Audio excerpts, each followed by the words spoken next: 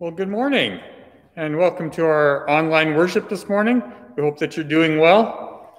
So just one announcement before we begin this morning. Just a reminder that our annual meeting, which was scheduled originally for next week on January 31st, is now postponed until such time as we can all get together in person. So, all right, let us begin with the prelude.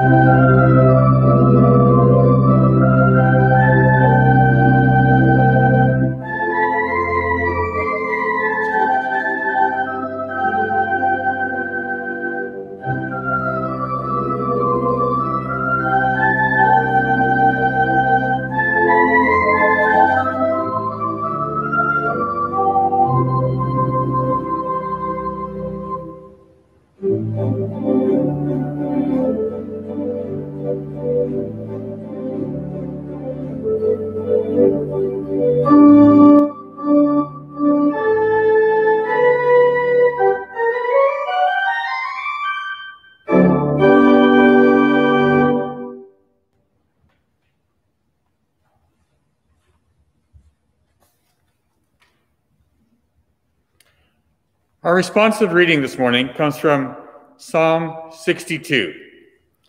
Your response will be, "Put your trust in God always." For God alone I wait in silence. Truly, my hope is in God. Together, put your trust in God always. God alone is my rock and my salvation, my stronghold, so that I shall never be shaken. Put your trust in God always. In God is my deliverance and my honor. God is my strong rock and my refuge. Put your trust in God always. Put your trust in God always, O people. Pour out your hearts before the one who is our refuge. Put your trust in God always. God has spoken once. Twice have I heard it. That power belongs to God.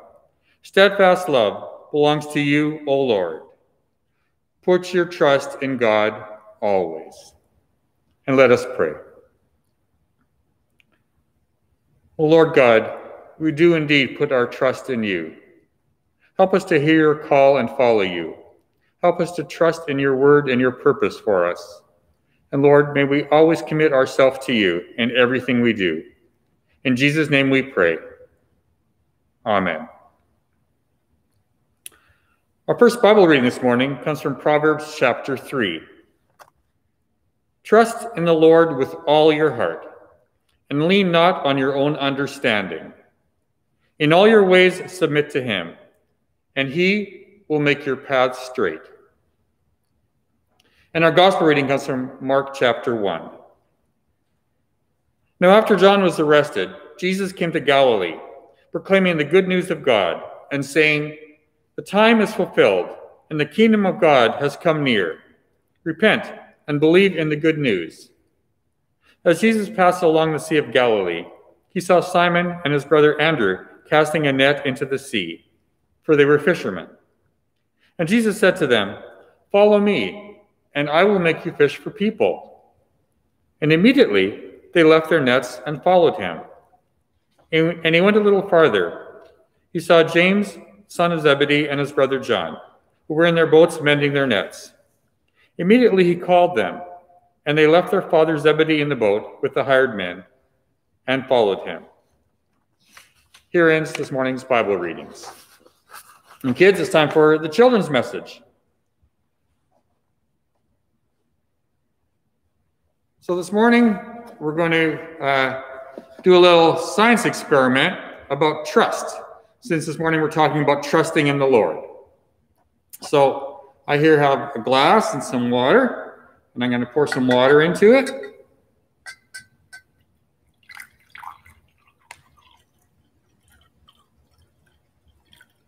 All right, and now I'm going to put a little piece of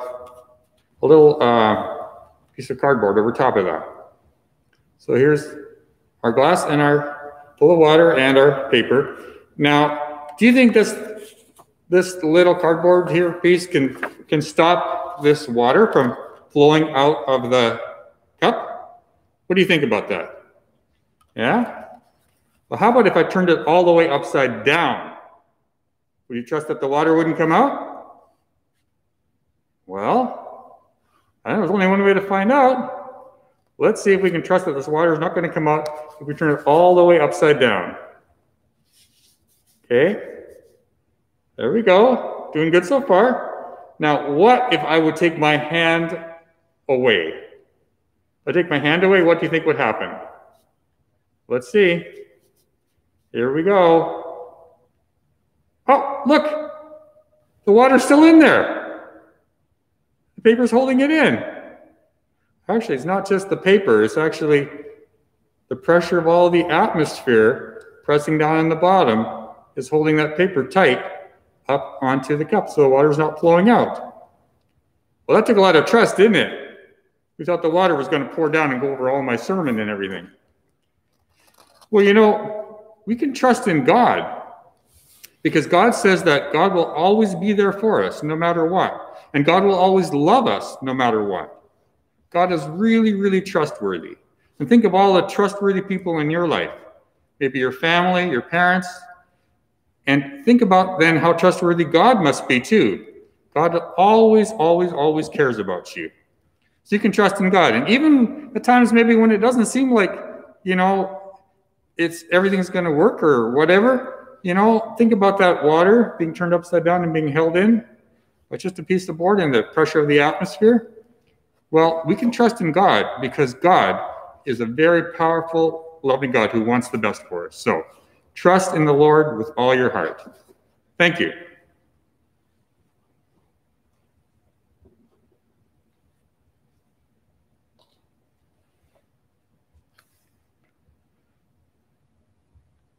Our psalm today, Psalm 62, contains the line, "Trust in the Lord always, O people." Our first lesson today from Proverbs 3 that we read says, "Trust in the Lord with all your heart." In our gospel lesson today, 4 Galilean fishermen trusted Jesus enough to leave their fishing boats and their lives and become his disciples.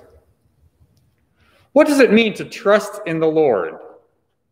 Today, I want to explore that with you in this sermon.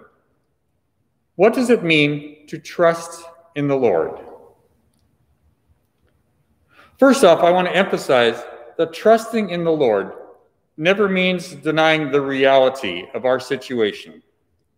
Trusting in the Lord does not mean that bad things are not bad, that danger is not real, or that threats and risk may not become a tragic reality. Rather, trusting in the Lord means how we approach these situations, and it informs our choices as we seek to do God's will, even in the midst of difficult circumstances. Oftentimes, it means summoning up courage as we are inspired to steer ourselves toward what God wants for this world. And we know that God wants love and justice and understanding and advocacy for the poor and the vulnerable. In other words, as we trust in the Lord, we summon up the courage to pursue the goals of the kingdom of God. This week I was reading many examples of this kind of trusting in God amidst difficult circumstances. I want to share two of these stories with you. The first one happened on January 6th, the day extremist supporters of President Trump stormed the U.S. Capitol, assaulting police officers and trying to overthrow the U.S. government. Some of them, we've learned, and not just a few, were actually planning to abduct congresspeople and senators. A sustained chant from the crowd even arose, "Hang Mike Pence." The story that I read about was about the chaplain to the U.S. House of Representatives. And yes, both the Senate and the House have official chaplains. January 6th was only the third day on the job for the House chaplain, Reverend Margaret Kibben, a Presbyterian minister who had also become chief chaplain to the Navy and had risen to the rank of Rear Admiral. Chaplain Kibben was seated in the House chamber that day as the House debated an objection raised to the electors of Arizona, when suddenly the situation became chaotic. Speaker Pelosi and others were whisked away from the dais by security personnel. Word came that a crowd had turned into a violent mob and had overpowered the police and were streaming into the Capitol. The congresspeople were told to take out the gas masks from under their seats and prepare for evacuation. At this point, amidst all this chaos, a House clerk looked over to Chaplain Kibben and asked her if she would say a prayer for the group. She remembers saying, "Sure, why not? I've been praying all along." As she approached the microphone to pray, she laid aside her gas mask on the table next to her. And Chaplain Kibben said that this kind of spiritual covering came over her, the spiritual covering that she had often felt during times of combat. She said that this spiritual covering is what allows her to be present for others in a time of crisis. And so she gathered herself as the group quieted, and she began to offer prayer to all those in the House chamber, many of whom were very distraught and fearful. Chaplain Kibben prayed, she said, for God's presence to surround them like a hedge, to cover them. She prayed that in the chaos that the Spirit would descend upon this room, she said, to offer us peace and order. She prayed that we would look out for each other, even as we are under stress.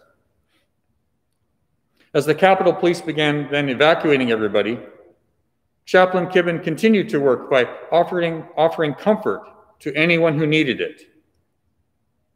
There are people of varying abilities, she said, varying health conditions and emotional states. And my concern was to keep an eye on whoever was frightened, whoever was struggling, that I might come alongside them. She continued ministering to members of Congress, the staff, and even the Capitol Police officers themselves, many of whom were under duress and in great stress.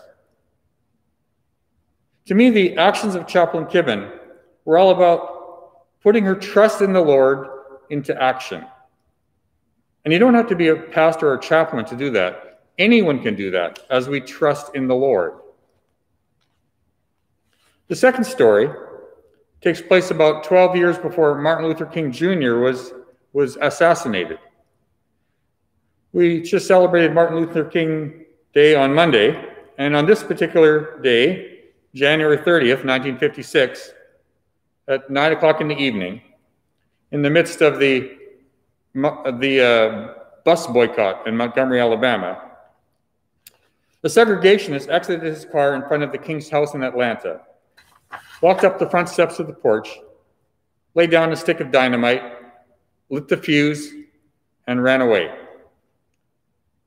Inside the house, King's wife, Coretta, and a good friend of hers from church were in the living room when they heard a suspicious noise on the porch. They got up and ran away to the back bedroom of the house, where King's newborn daughter Yolanda lay sleeping. Seconds later, the dynamite exploded, ripping apart the porch and the living room. At that very moment, King was preaching in his church, ironically saying, "Our opponents have tried to all sorts of things to break us, but we hold steadfast. If all I have to pay is to go to jail a few times or getting about 20 threatening calls a day, I think that's a very small price," he said, "to pay for what we're fighting for." As he ended his sermon, King received word that his house had just been bombed. And so he rushed home to discover a large crowd of neighbors gathered outside his house, furious that the king's family had been attacked and they were all clamoring for revenge. King walked up to his damaged porch, quieted the crowd with a raised hand, and began an impromptu speech. He said, "We believe in law and order. Don't get your weapons. He who lives by the sword will perish by the sword. Remember, that is what God said. We are not advocating violence. We want to love our enemies, love them, and let them know you love them. I want it to be known the length and breadth of this land that if I am stopped, this movement will not stop. If I am stopped, our work will not stop. For what we are doing is right. What we are doing is just. And God is with us." That speech, I believe, profoundly exemplifies how Martin Luther King Jr. lived out his trust in the Lord. We can be inspired by the stories of Chaplain Kibben and Martin Luther King Jr. And even more so this morning, we can be inspired by our psalm, Psalm 62, and what it says about trusting in the Lord. Psalm 62 says, "God alone is my rock, my salvation, and my stronghold. I shall not be shaken." Trust in him at all times, O people. Pour out your hearts before the one who is our refuge. In our lives, there are times of difficulty and times of celebration.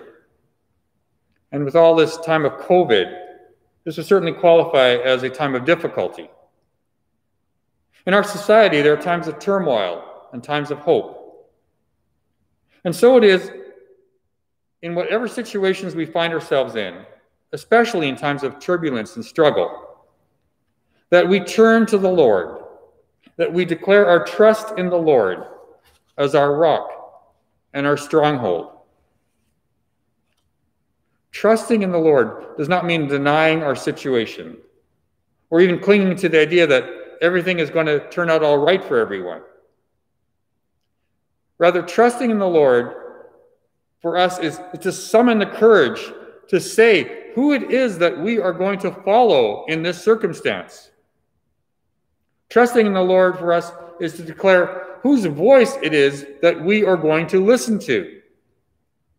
Trusting in the Lord for us is committing ourselves to God's way of justice and peace and understanding and love. Trusting in the Lord for us is to throw our lot in with God's agenda for this world and bravely standing up against those who would espouse hatred, violence, racism, and dehumanization. Trusting in the Lord for us is to show compassion for everyone who's affected by the coronavirus, those who are sick, those who are unemployed, those who are working as medical and hospital staff to care for the ill, those who are working as school staff and pharmacy workers and grocery store clerks to carry on essential functions. Trusting in the Lord is to show special mercy to everyone who is grieving, such as those who are grieving the loss of family members due to COVID. Trusting in the Lord means to live as a disciple of Jesus, following Jesus in his mission of kindness and caring for this world. Trusting in the Lord means, as Chaplain Kibben said, to allow his strength to cover us, to allow his Spirit to be our rock, his fortress to be our hope and our comfort.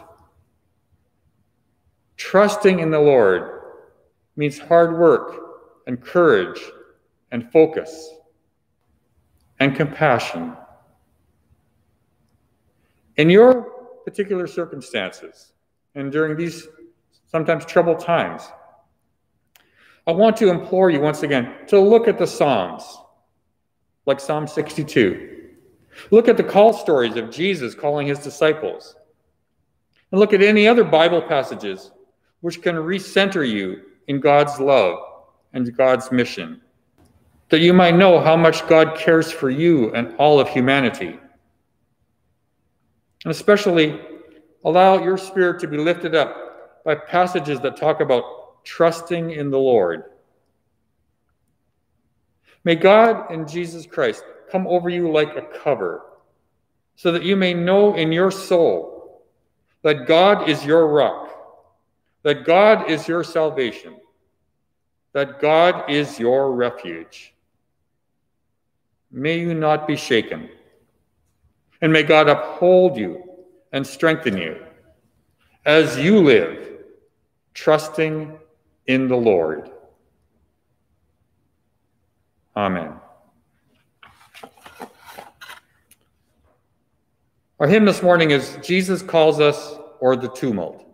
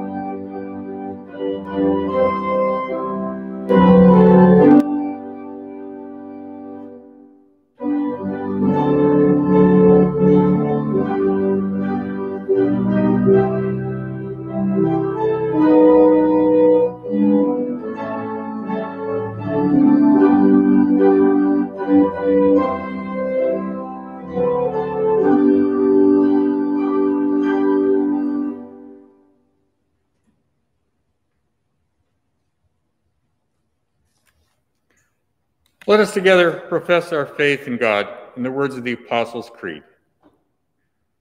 I believe in God the Father Almighty, creator of heaven and earth. I believe in Jesus Christ, God's only Son, our Lord, who was conceived by the Holy Spirit, born of the Virgin Mary, suffered under Pontius Pilate, was crucified, died, and was buried. He descended to the dead. On the third day he rose again. He ascended into heaven. He is seated at the right hand of the Father, and he will come to judge the living and the dead. I believe in the Holy Spirit, the Holy Catholic Church, the communion of saints, the forgiveness of sins, the resurrection of the body, and the life everlasting. Amen. Well, let us join together in a time of prayer. Let us pray. O Lord, we place our trust in you. Please direct our lives forward in faith and courage, that we may intentionally follow your will and seek to extend love to all people. As we trust in you, may you come over us like a cover, so that we may know that you are our rock, our salvation, and our refuge. Lord, in your mercy, hear our prayer. Lord, we pray for the furtherance of your kingdom of love in this world. We pray for an end to hunger and poverty, homelessness and unemployment, racism and bigotry. May your love prevail over hate, your mercy prevail over dehumanization, your peace prevail over violence, and your grace prevail over discrimination. Lord, in your mercy, hear our prayer.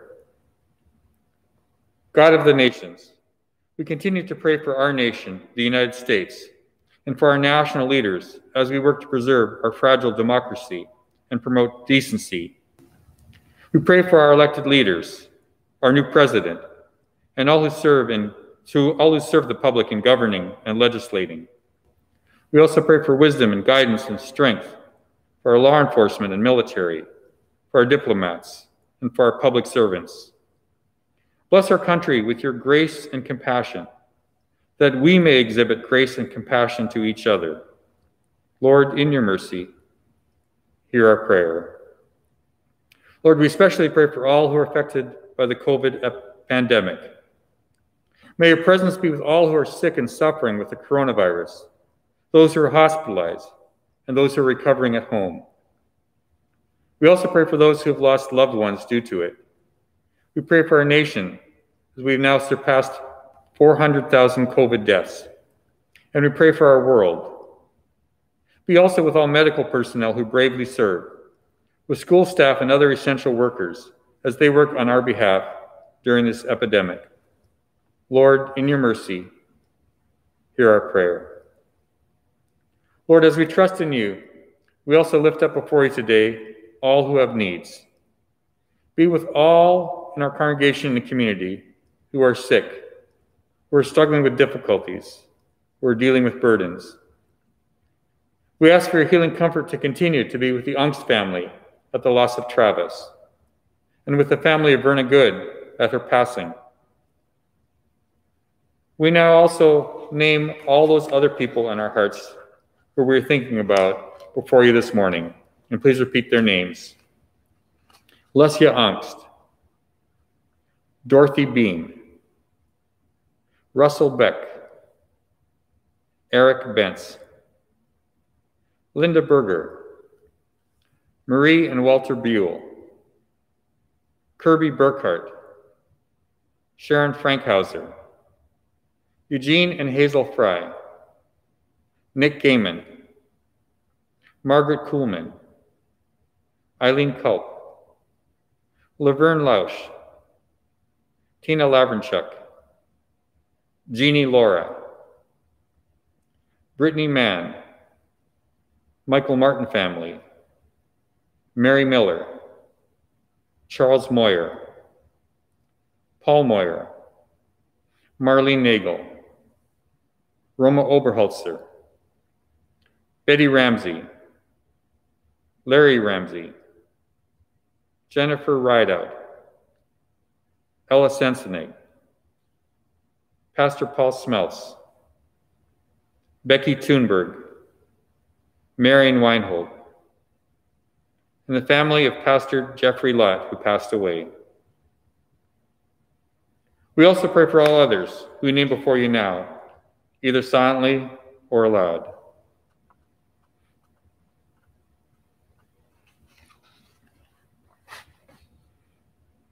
May your loving spirit of grace uphold them and strengthen them in faith and hope and trust.